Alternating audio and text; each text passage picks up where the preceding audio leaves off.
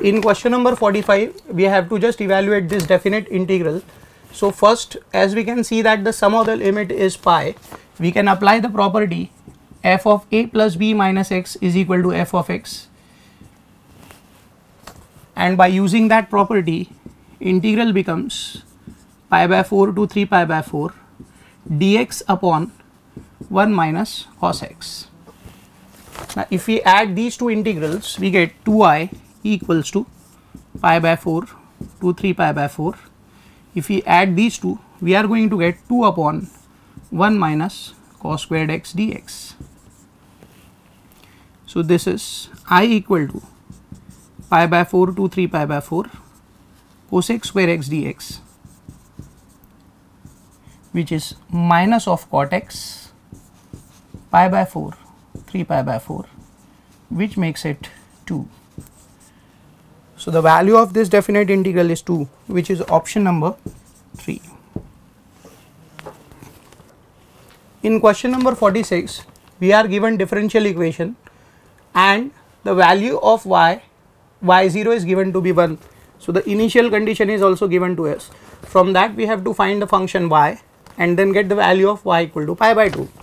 On the first look, this particular question seems to be a very straight form of linear differential equation, and by finding integrating factor we can easily solve this.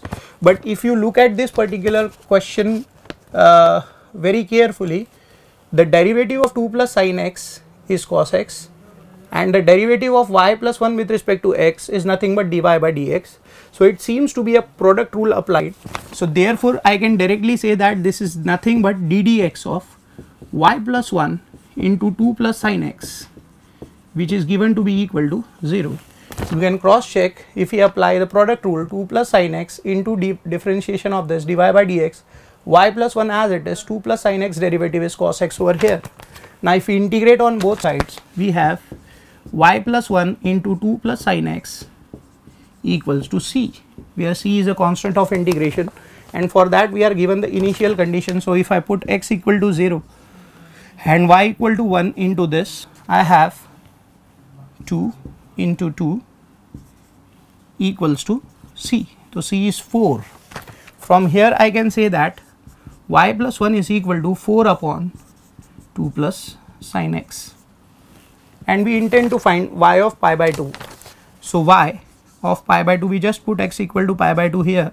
So we have here 4 by 3, x equal to pi by 2, sin is 1 minus 1, which gives us 1 by 3.